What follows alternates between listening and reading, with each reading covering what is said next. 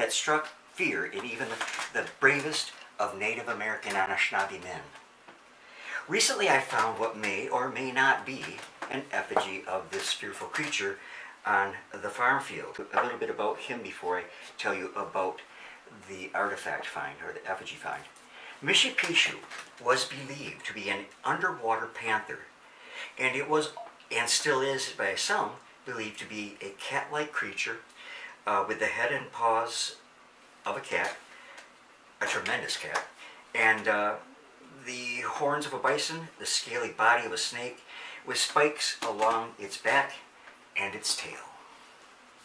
The Anishanabi people believed Michipeshew's lair, or home, if you will, nest, was in Lake Superior near the Michigan, causing problems for the Native Americans throughout the Great Lakes. In particular, I'm most familiar with problems that it's caused on Lake Huron, because that's closest to where I live, and I lived on Lake Huron for many, many, many years. Voice is said to emulate the sound of rushing waters, and it is one of the primary spirits holding a high place among the spirits that the Native American Indians of the eastern woodlands and even the southeastern part of the United States believed in. While its main purpose was causing problems, there was one spirit that could hold it at bay, that had power over it, that could stop the evil that it would do, and that was the majestic Thunderbird. Now, the Thunderbird was, as I said, the great protector of the Anishanabi people, the Ottawa, the Ojibwa, and the Potawatomi, as well as other tribal affiliations that were in the Great Lakes area. It is said that they live in the deepest parts of the lake. It stands to reason that it would hide out in its lair or its nest away from the prying eyes of man, and so that's where it is said to live. So let's talk a little bit now, though, about the effigy itself. Now, the possible effigy was found by me on one of the last trips to the field Gil and I made before we decided on taking a mid-season break. It might seem kind of silly to take a break when you're finding all kinds of things, but I think we both need a break right now. As most rock art, I have found this is quite abstract. The Native Americans here in Michigan did not do what you would call beautiful work. It was very, very abstract work. So when I show you the piece, you see, and I'm going to show you details on a picture that's over here or over there. Here we have Michipeshew's head. Here we have one leg, another leg, and we have a humped kind of spiny back, and the tail is broken, but it would have streamed off. It would have been a little bit longer tail. Lake Huron and Tawas Bay, probably Saginaw Bay too, has storms that are horrendous sometimes. The power of a storm like on Tawas Bay, where my son David and I lived just across the road from Tawas Bay, not very far, but its power was, when there was a storm, its power was fear-inspiring. You could see these humongous waves crashing against the rocks there at Tawas Bay, and it would actually make the ground vibrate. And I have to admit that a few times that I walked over there when there was a bad storm going on, I was a little bit fearful. It wouldn't take a lot to get swept into that, and if you got swept into that, I doubt that you would ever get free.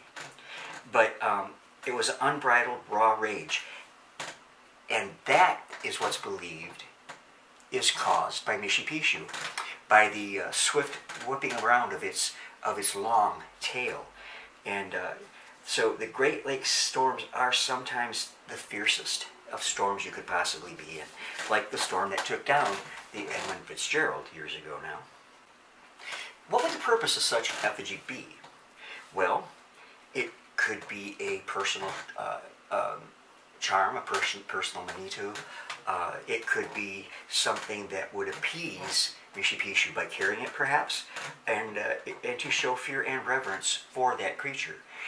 Now, you see, a long while back, there was a set of, there were, I'm saying 20 or 30 discs found on near Thunder Bay in Alpena, Michigan. They were round discs. In fact, I did an article about them in the Numismatic News a long time ago now. But there were these discs, and each one, with the exception of a couple, each one was inscribed with a different entity in the pantheon of the Native American spirits that they believed in. And one of them was Michipeshew, and the other one was the Thunderbird. And so it would not be out of the question at all to find an effigy of such a creature. He was important in their mythology. Now, it is said too that Michipeshew was in control of all the fish in the waters, was in control of all the water snakes, water animals in general. When I found that effigy, I found also this. It's a rippled rock or stone, and it looks somewhat like a snake or perhaps a wave. But in placement by the effigy, it looks very much like the water snake that that Michipeshew had so much control over. So, I just wanted to show you this this effigy tonight, and I hope that you'll give it some thought and give me your opinions on what it might be. Is it, in your opinion, an effigy? What do you think, John Robinson? Is it an effigy? Or is it just a stone that caught my attention? Quite frankly, it could be either. So anyways, that's it for tonight. I will be back with you hopefully again real soon, God willing. And hey, y'all stay blessed, stay healthy, safe, and happy. And remember, always, that we love you here at the Dennis Morrison channel. That includes the entire cat crew too. So that's seven cats. 2 of which go outside. All right, love y'all. See you later. God bless.